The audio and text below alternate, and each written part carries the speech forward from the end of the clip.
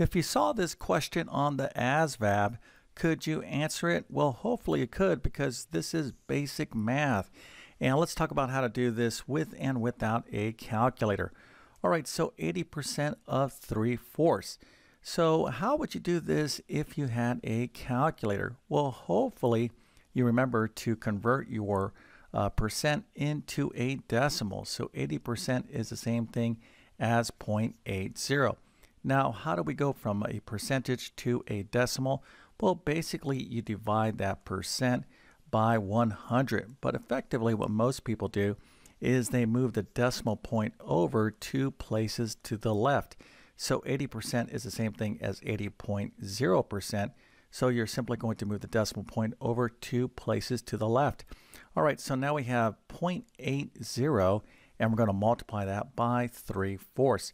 So if you want to kind of follow along and get your calculator out, I'll do it myself. So 3/4, or 3 divided by 4 in your calculator, is 0.75.